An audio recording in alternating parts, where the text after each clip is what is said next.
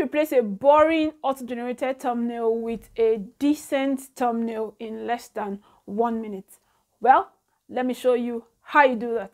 Hello beautiful people and welcome. I'm Oge and thank you so much for being here with me again today. I do appreciate it. If you haven't subscribed, please hit the subscribe button and the notification bell so that you're notified when new video drops. So let's get back to the video.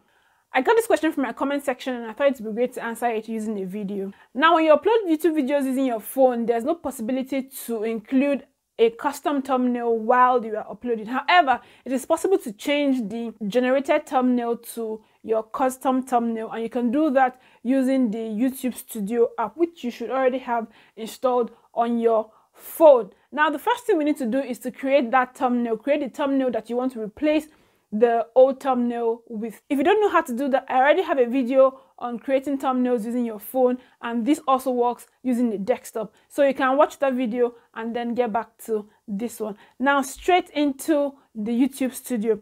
When you open your YouTube Studio app, I'll be sharing my screen again. When you open your YouTube Studio app, you can see everything concerning your YouTube channel, the analytics, and all the videos that you have created. You can go access that going to videos. Because we have just uploaded only one video, which we did when we were creating this channel in the beginning, when we did how to create your YouTube channel. Yes, we didn't add a thumbnail here because of course we couldn't do that. Now let's click on the video, and when you click on this video, you can see on the top right corner of your video, you can see an icon, a pen icon, which generally stands for edit. So click on that pen icon and we can edit so many other parts of the video, but that's not what we're looking at. Today we're looking at the thumbnail. On the thumbnail itself, at the top left corner of the thumbnail, you can see another pen. So now we click on that pen again, and we have other options to either choose different parts of the video as has been suggested, or to choose a custom thumbnail.